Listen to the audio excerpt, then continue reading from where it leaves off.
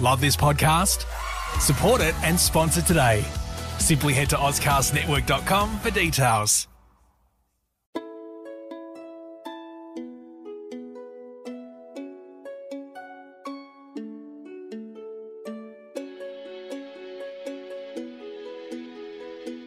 Welcome to Hong Kong Confidential.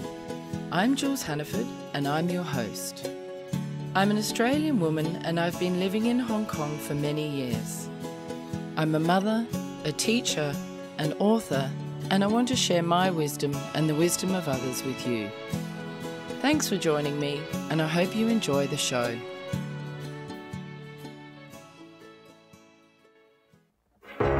You meet someone online and there's this instant connection. It's amazing how much the two of you just seem to click. They live somewhere far away and there's some plausible reason they can't travel to meet you. They tell you they're in love with you and you feel optimistic for the first time in a long time.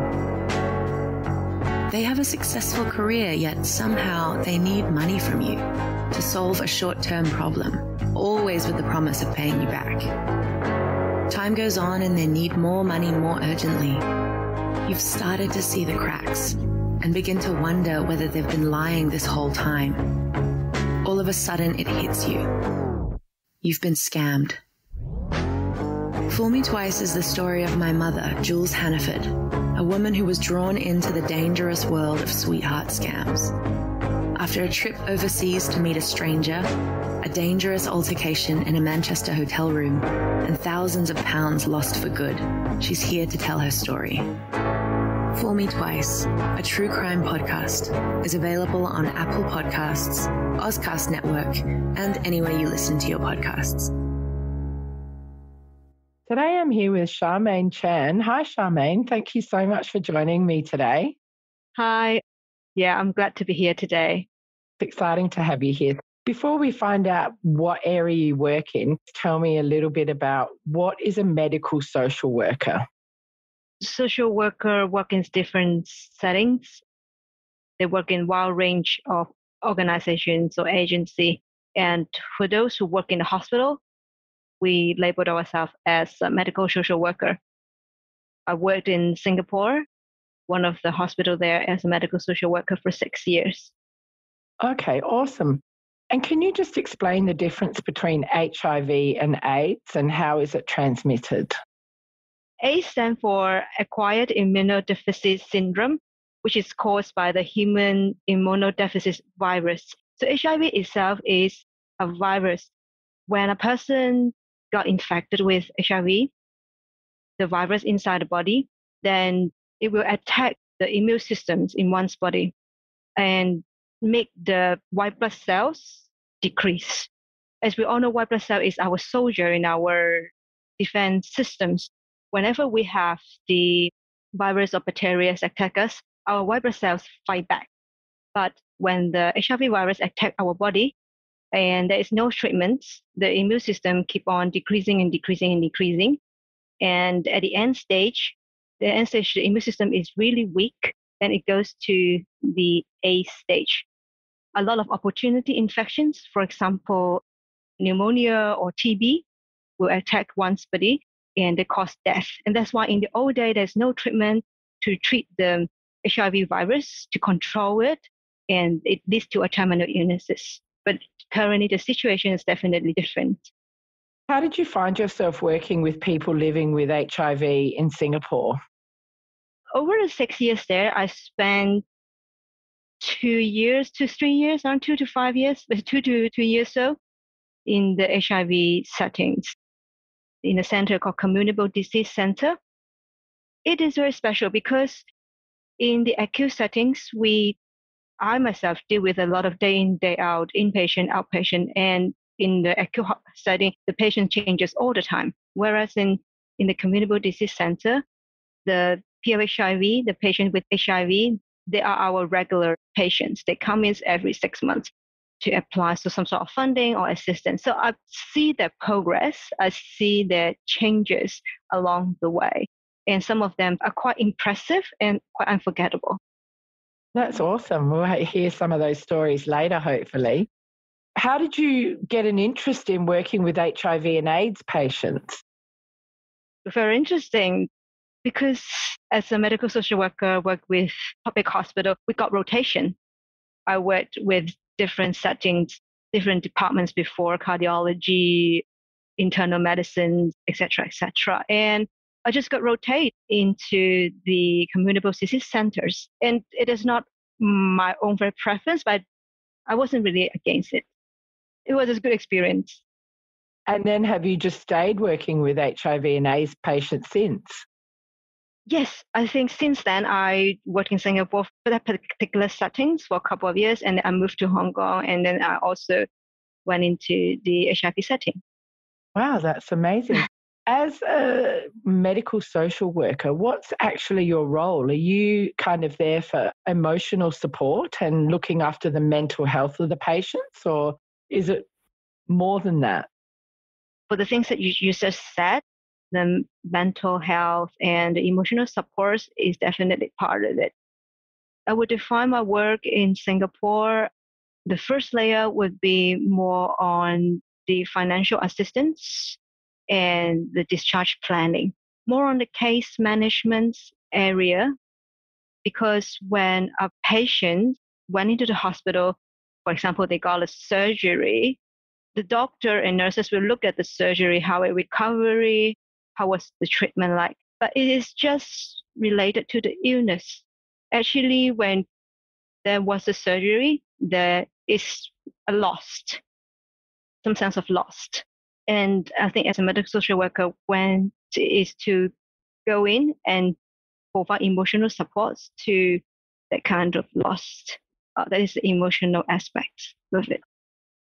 Okay, you're working with the patients while they're going through treatment and giving them emotional support, and then you help them with their reintegration back out into the community and making sure that they've got somebody looking after them and they've got support. Is that right?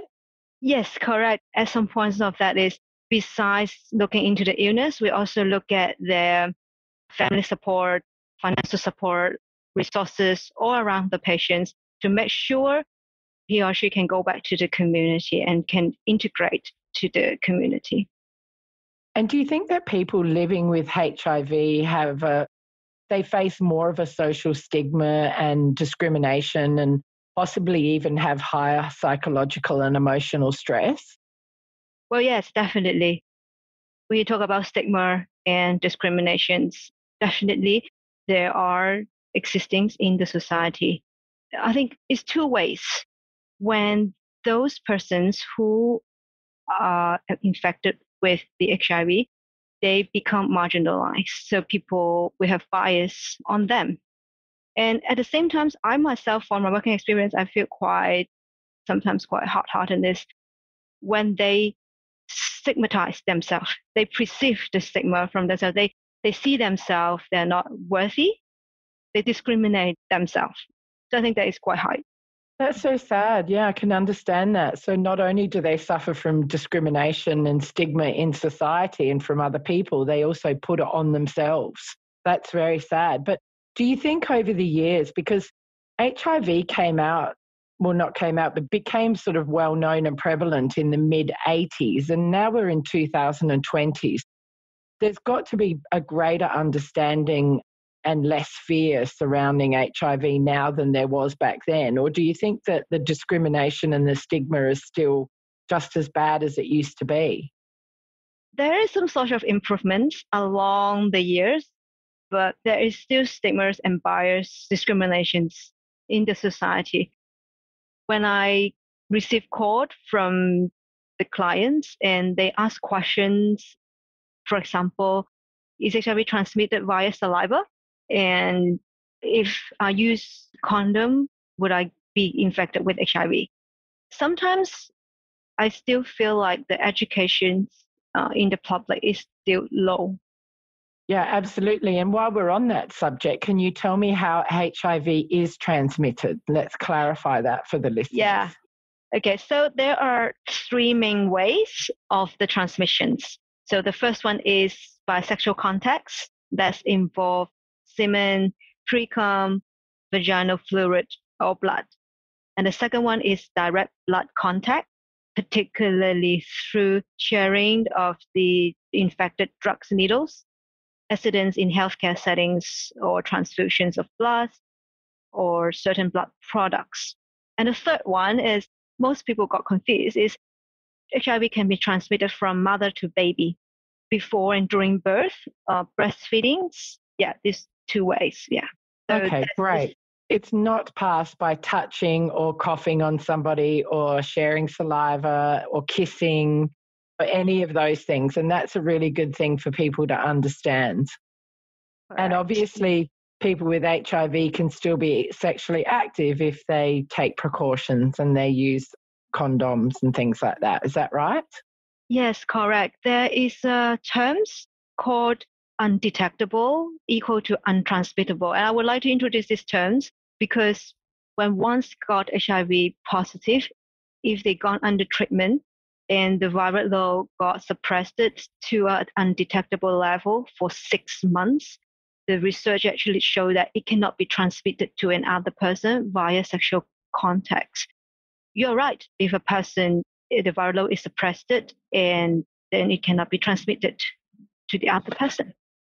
And there's also a drug available, isn't there, that HIV patients can take so that they are able to somehow not transmit it during sexual contact. Is that right?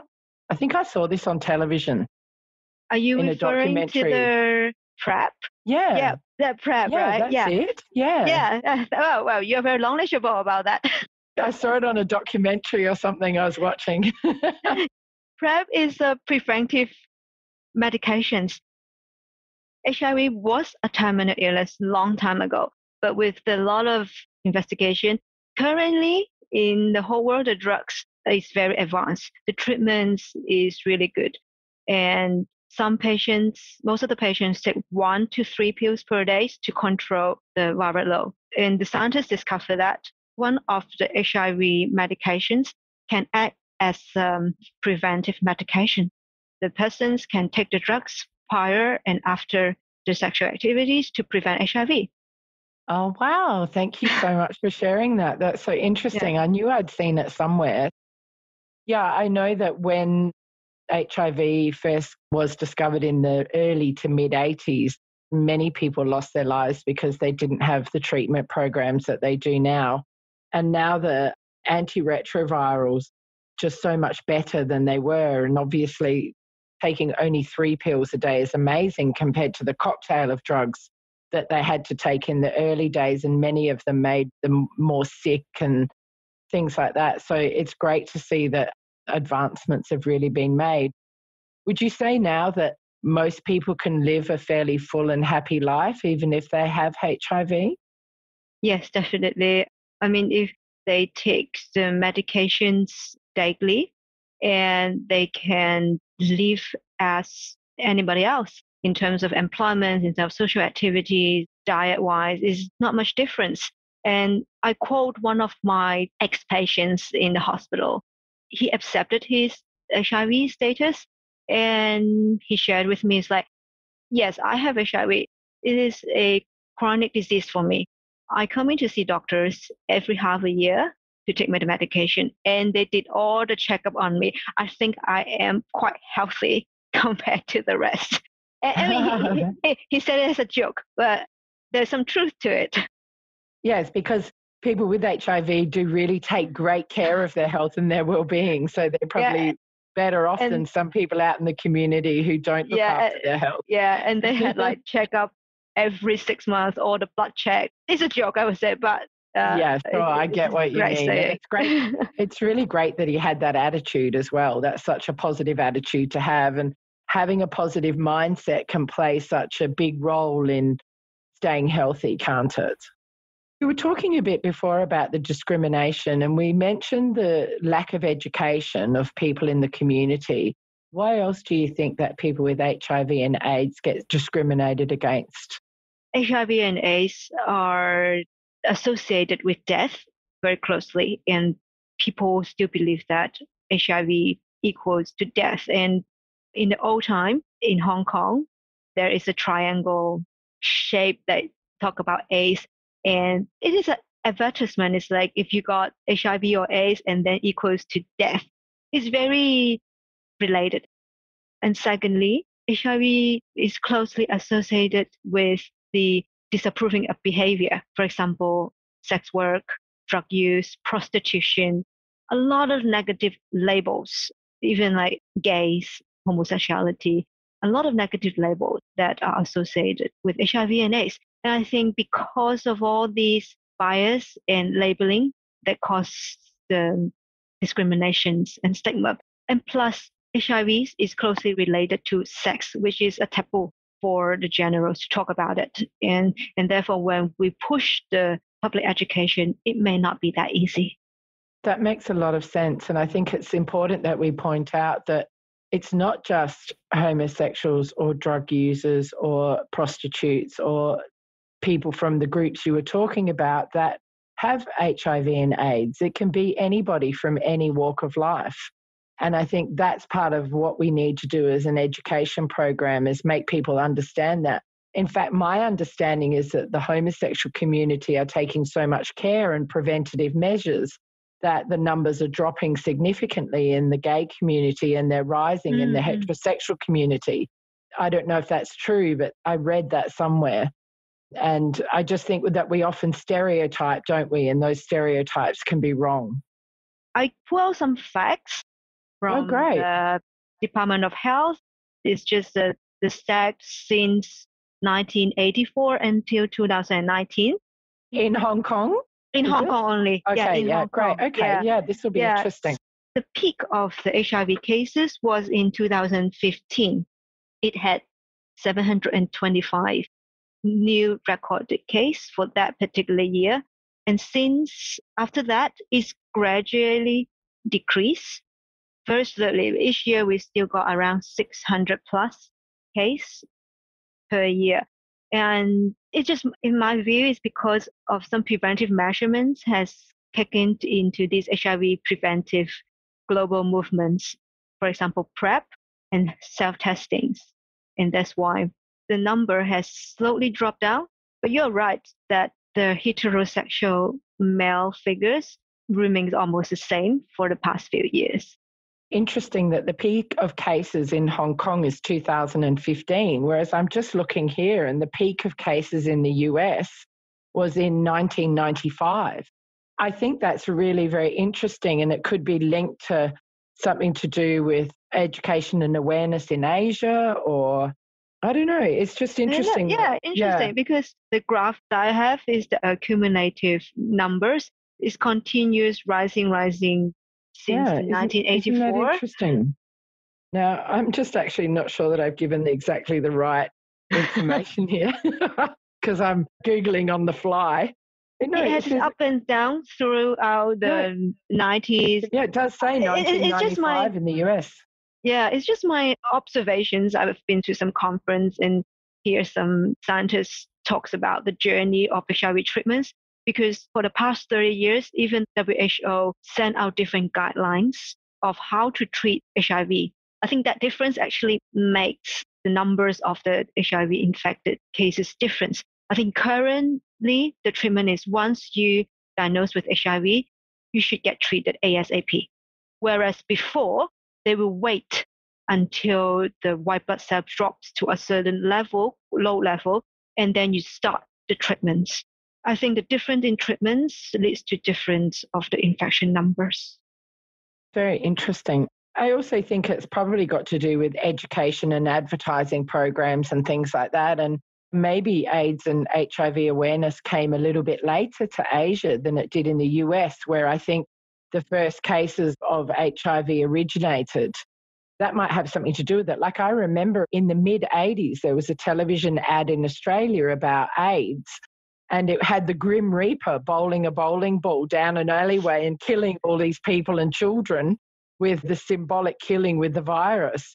That still sticks in my head even, 30 years later. I think those kind of campaigns really shocked the nation into making changes. And I'm sure the US had some strong campaigns in the 80s as well that really shocked people and educated a bit more. I'm purely speculating. I have no idea, but I have just double checked and it's 95, 96 was the peak of the AIDS virus in the US. So it is interesting that it's later here. It's different. Yeah. Yeah, because the first case in Hong Kong was in 1984, which was a few years later after US. Yeah, because it was about 1982 in the US, wasn't it? Or one. So 81 interesting. or 82. How do you think we as a community can break this stigma and this discrimination? What can we do? Well, I think the first things we need to equip our long age to understand what HIV and AIDS are and to know more about it, and understanding the treatment of it, what's the nature of it, and maybe hear some story about the people living with HIV, read about their story, read about what the experience are. There is a way of learning to accept different things. Yeah, absolutely. And I think also through education programs in school, I think that's really important as well, so that teenagers get to understand about it as a part of their education programs. The sex education is very important. And one of our team is working on the sex positivities and to educate the youth to talk about sex. And because sex and HIV is very closely related, I mean, that is part of the work that we're also doing to increase the knowledge and attitude. How good is that? You're working with AIDS Concern now in Hong Kong. What sort of work do you do with them compared to the work you were doing in the hospital in Singapore? Well, it's very different. When I was in Singapore, I mainly worked with patients who are the people living with HIV. They got infected with HIV already. And where I am in AIDS Concern as a program manager, I work with general publics and majorly key populations, because my main role is to run the clinical operation in the testing center for the key populations, which includes MSM, stand for men having sex with men, heterosexual men, ethnic minority. I think that these are the key groups that I'm working with. And we do a lot of preventive programs, preventive works on education for the general public. That's excellent. That's really, really great. I'm so pleased to hear that that's happening. Charmaine, can you share a story of somebody who you've helped and who's made a great impact on you? I've thought about it when you ask. I would like to share there's one patient that I work with in Singapore. It gave me a lot of insight, because when I was a social worker, usually did a lot of casework in day-to-day spaces. However, this patient, he gave me the insights like I'm not only working on casework, I also need to do a lot of advocacy work. The story was like he was jobless for a while, and then he found a job in the semi-government settings as a customer service associate. He was really delighted, very happy. And he called me, he's like, hey, I got a job on one day. And the second day, he called me again. It's like, I don't think I got the job. I was like, why? You signed the offer letter already. And he told me that because when he went through the body check, they found out that he's HIV positive. And when he wrote on the application form that if you have any chronic illnesses, he declared no. But it is quite obvious for me to think that if HIV positive patient, if he answered yes, then he wouldn't even get a chance for interview. Therefore, he risked the chance by saying no. My senior social worker and myself work a lot with a lot of talkings with their HR and raise this issue up to different stakeholders. And then eventually he got the offer. Oh, I think that's great. That's a great story. In the whole process, it's feel like, yes, I take care of your emotion, I take care of your financial, etc., etc. But ultimately, client or patients, they still need empowerment to work on themselves. My work is more than just supporting oneself, it's really looking at a bigger picture, doing a lot more advocacy, fighting for equality. Do you find this work emotional or stressful for yourself personally? because you must be dealing with quite a number of stressful situations or tragic stories, or having to give a lot of emotional support, or helping people fight their battles like this guy for the job. So do you find it stressful, or are you okay managing it all? I think at the working moment, I feel the stress. But once I'm off work, I had good self-care. I love to do sports. I love to do yoga and running. So I think that part, I'm quite okay. I feel like as part of my job, it's like I usually shared it with my client. It's like when you step into the room, it's like a dustbin. You can throw all your negative emotion, your words on it. And when you walk out, you feel lighter, but you still get the problem. But I'm really here to grab that for you for a little while. Oh, that's really nice. And I think that there's a real message in that if you have somebody that you can share your problems with, and that you can work through strategies of how to deal with them and have that kind of support, it can really, really help you. Even if you don't get a solution or an answer, just working through things with somebody else can be a huge, huge support.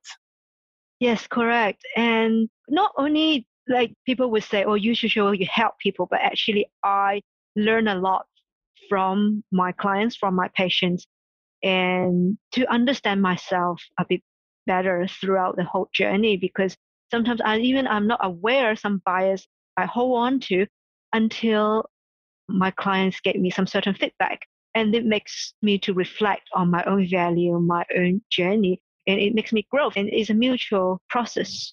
See, that's really nice, and it just shows how lifelong learning is such an important part of all of our lives, and that we can learn from our children, we can learn from our clients, we can learn from our students, you can learn from your patients.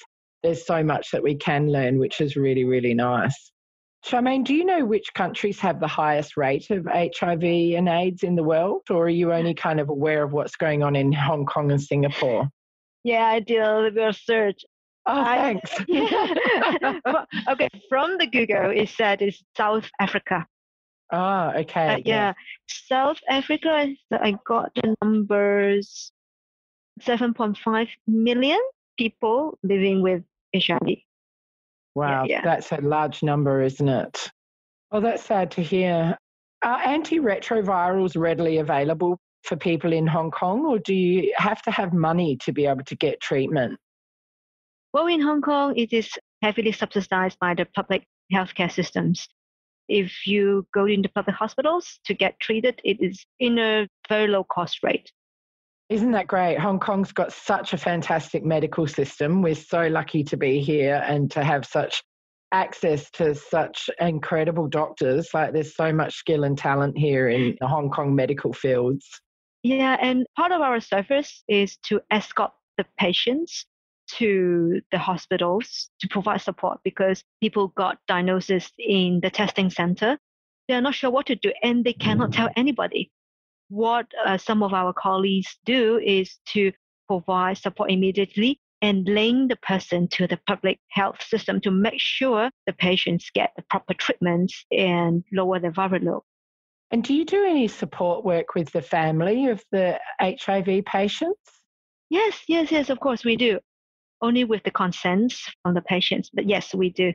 I think that part is another whole story. It's very important, isn't it? I'm sure it plays a huge role in families embracing and supporting and accepting the HIV patient or the family member who has HIV. Do you see people from all different nationalities in your centre, or is it predominantly Chinese people that come and seek support?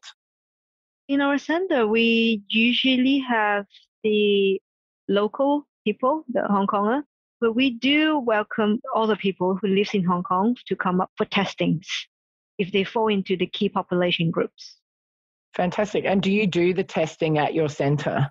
Yes. Do the rapid test. Cool. We do for the man having sex with men. We do HIV rapid test, syphilis, and also Hep C. All are the screening tests. And if let's say there's a positive result, all we'll need to go through a confirmation test after. Oh, right. So yours is just the initial test and then it's got to be confirmed. Are you ever involved in revealing to somebody that they've had a positive diagnosis? Oh, yes. What's that like? Is that difficult? You asked a very good question because I faced with a lot of patients throughout my medical social worker time. But when my first time to look at the result appeared to be positive, I myself was numb. And because it is a result that for the clients, it will be forever. And you got to have that calmness to tell the client this is the result and what steps are we going to do next. And in that environment, still holding and supporting him or her and to journey with him or her. I remember I was shocked, I was numb. That was the first time. Even the second, the third time, it is still the same because when you saw the line just pop out, it wasn't nice. But you still need to remain rational and calm. Absolutely. And then I guess you've got to be prepared for any kind of reaction, from just no reaction to complete breakdown or deep grief and sadness. Do you find that everybody reacts very differently to the news and you've got to be prepared for different situations? Oh, yes, they comes in very different emotions. For the past cases that I have, they are quite calm because they anticipated that they had a high risk sexual behavior, and that's why they prepared to have a positive result. But still, when you saw the line, they still got shocked. There's one step before the actual testing is called pre-test. We did prepare the clients the worst first before we plug their fingers and do the test. We'll ask them, what is your risk level? How do you think? How likely is your risk? We prepare them to have the psychological preparations. That makes sense. That's a really good idea, actually. Oh, gosh. And you talked about the prevention programs that you're working on. Can you talk a little bit more in detail about what they involve? Like, are they programs in schools? Are they community programs? Are you reaching out to certain groups in the community? Yeah, in AIDS Concern, we divided into different program teams. One team managed the MSM, one team managed the ethnic minority, and one team managed the heterosexual men and youth as well. So every team has their own target key population, and they will develop, for example, social media campaign, different outreach programs for different key populations. Let's say MSM, as a testing and counseling, we cooperate with them to do outreach. We go to the bar to do testings for the clients, whereas youth team will go to school to do education programs on HIV and AIDS. The different teams do different programs and strategically target their audience and to achieve the effective outcome. Oh, wow, that's so amazing. There's obviously a lot more that needs to be done in prevention and research and public education and sex education in schools to achieve the global HIV target. Do you know what these targets are, and how are you addressing those targets other than doing these programs? Yeah, I would love to share the targets is by the UNAIDS, the 2020 treatment targets. First 90 is 90% of all people living with HIV will know their HIV status. The second 90 is 90% of all people diagnosed with HIV infection will receive the sustained treatments. And the third 90 is the 90% of all people receiving the treatments will have the viral load suppressions. Great. Okay. So those are the three targets. Okay. We haven't reached yet. I think in Hong Kong context, we haven't reached the target yet. So we're still working on the progress. Charmaine, how can the school and community education programs help reach these targets, do you think? I think that would be great if schools can adopt a more open-minded sex education. From what I know, some schools are still quite close-minded because of some certain cultural issue. The society has progressed a lot. We just hope that they adopt some newer strategy on sex education, and that would be very helpful. In terms of community, I hope the community can understand more about AIDS and HIV and also give them opportunity if you are an employer. If you are not, if they are your colleagues, embrace them and they are just part of us. They are just human beings. And I learned from my study, there's one very important concept is the label of patient is just part of the identity, but their whole identity is more than that of the patient. It could be a father, a mother, a student, a colleague, and you just don't look at the HIV itself. Look at beyond who he or who she is. I think that's fantastic. That's a really great advice. And the other thing that we really need to think about more is diversity and inclusion. And we need to have more programs in school and in the community to raise awareness for different groups of people and create an understanding of difference. Would you agree? Yeah. That would be definitely the topics of diversity and inclusion is a big part now in the corporate world. I understand that a lot of LGBT programs is ongoing in some of their HR departments. HIV can be part of it as well. Absolutely. I mean, that's what you were really saying before. It's about acceptance and understanding and treating people with respect and giving everyone equal respect, no matter what their medical status. Charmaine, what are your hopes for those living with HIV and AIDS in the future? I would hope that one day, with the advancement in technology, there will be a cure. Yeah. Yes. Wouldn't that be great? I do really hope that's one day that would happen. That'd be great. And also the other hope would be that we get to the 90% in Hong Kong. Wouldn't that be great? Yeah, I would even dream about 2013. There will be no more HIV and AIDS. Yeah, but it needs a lot of collective effort for everybody to be in this part of the movement. Yeah, absolutely. Yeah. Speaking of that, how can members of the community support AIDS concern in Hong Kong? What can they do? That would be great if they become our regular donor to support our great work we do all over the year. You can log onto our website, AIDS Concern, and become our regular donor. Fantastic. Charmaine, thank you so much for coming to talk to me about your work at AIDS Concern in Hong Kong. It's been such a lovely interview and so fascinating, and I'm so excited to share your knowledge with people in the community and my listeners, because it's so important that people have a really good understanding about HIV and AIDS and what they are and how it's transmitted and how we can all work together to break the stigma and discrimination against people living with HIV and AIDS. Thank you so much for coming on Hong Kong Confidential. I really appreciate it. Thank you for having me. Thanks. For my listeners out there, if this is a podcast that you've really enjoyed, please share it with your friends and family. It's such an important topic that we really need to educate others about. It'd be great if you can spread this podcast far and wide. And if you could go to Apple Podcasts to rate and review us, that will help me go up the iTunes charts, and it will help people find AIDS concern in Hong Kong and get a greater understanding of the issues. Thanks again, Charmaine. It's been an absolute pleasure talking to you today, and I really appreciate you giving me your time. Thank you. Hi, Confidants. I want to tell you about my Patreon page. I've joined Patreon in the hope of getting sponsorship for my Hong Kong Confidential podcast. Patreon is a great way for my listeners to get on board and sponsor me with monthly payments, and that goes towards my production costs and rewards for my members. If you're interested in checking out my Patreon page, please go to patreon.com and search up Jules Hannaford or Hong Kong Confidential.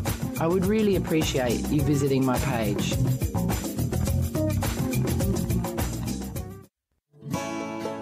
So that brings us to the end of another Hong Kong Confidential podcast.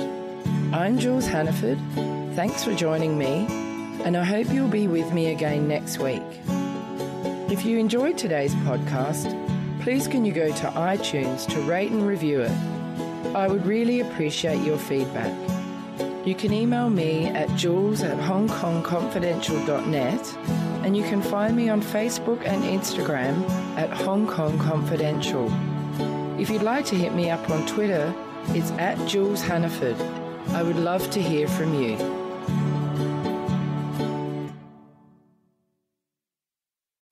Love this podcast? Support it and sponsor today. Simply head to AuscastNetwork.com for details.